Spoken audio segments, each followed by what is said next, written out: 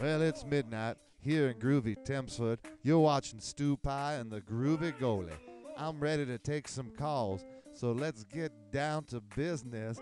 Number one in the sun, who wants to call and ask the Groovy Goalie a question? Now remember, the Groovy Goalie is very busy, so try and keep your questions quick and get to the point, baby. Yes, well, hello there, Stew Pie.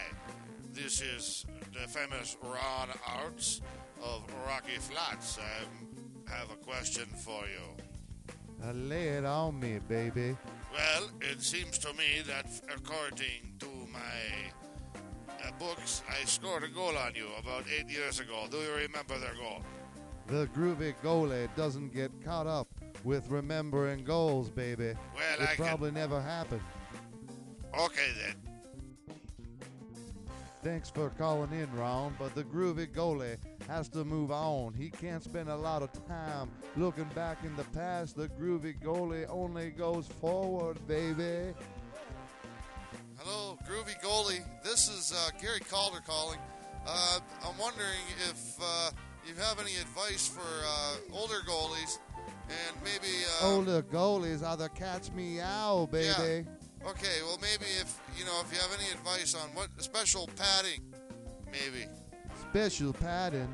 The Groovy Goalie is always looking for special padding for his room, if you know what I mean, Gary. Thanks for the call. Next call. Yeah, hello, Groovy Goalie. It's Rob Winter. Yeah, did I leave my coat over there last weekend?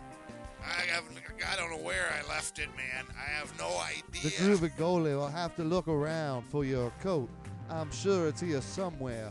It would be hard to miss amongst my furs and linens of the like. Next question, please.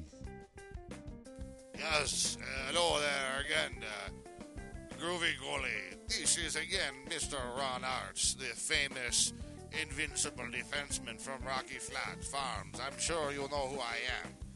I just wanted to say I think that your show stinks. Thank you. Well, the Groovy Goalie is sorry to hear that, baby. But you can call in any time if you want to ask a question about goaltending or making love. So this is the Groovy Goalie, Stew Pie, signing off. We'll see you next time on the Groovy Goalie, baby.